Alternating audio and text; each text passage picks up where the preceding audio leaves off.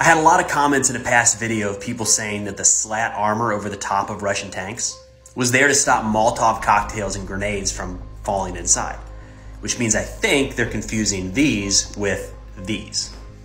Let's talk about it. Slat armor is designed to provide standoff and protection against anti-tank warheads.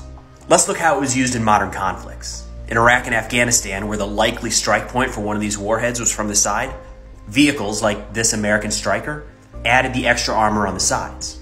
But in Ukraine, where the largest threat to Russian armor are drone strikes and missiles striking from overhead, the extra armor goes up top. Slat armor is not stopping Molotov cocktails or grenades. For that, you could close the hatch, or if you have an open turret, put up one of these.